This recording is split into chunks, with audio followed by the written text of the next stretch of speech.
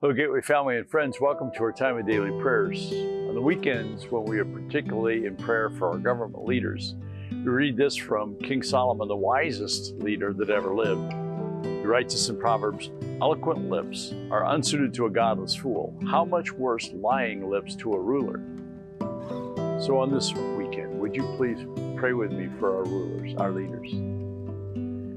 Lord of all, you tell us and show us in many ways that your basic principles apply across all forms of leadership, from parenting to leading a small group to supervising employees to leading governmental agencies or even leading a whole country.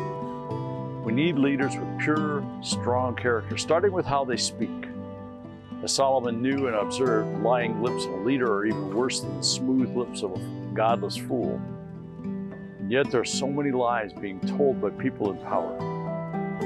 We pray for truthfulness from our own hearts to the highest levels of the land. Please give us leaders and other influencers who refuse to corrupt the truth by outright lies or by shading the truth for what they consider politically expedient purposes.